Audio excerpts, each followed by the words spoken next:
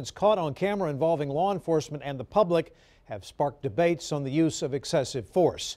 The Cedar Park Police Department hopes a new device will help them minimize force used in all cases. Today, KXAN's Amanda Brandeis got a first-hand look at how it works. This is going to be the ankle strap.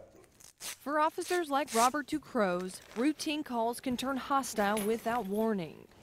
When there's intoxication involved, there's surprises everywhere. So we asked the department to buy these devices called the Wrap. It controls our use of force. Once we have the person under control, our use of force is pretty much, it ceases at that time. Once a person is wrapped, they can't hurt themselves or officers. I was able to test it out and see how it works. First, officers put on the ankle straps, which prevent the person from kicking.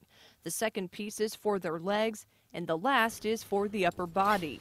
We'll have an officer push forward. Officer Ducruz says it's safer to restrain people upright and seating as opposed to face down. The last time that I applied it, that I sustained the ankle injury, if that would have gone on, I would have probably escalated to a taser at that time.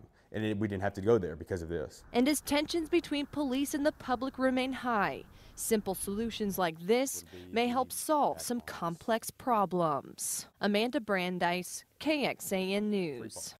While this gear is new in Cedar Park, the Wrap device was created nearly 20 years ago.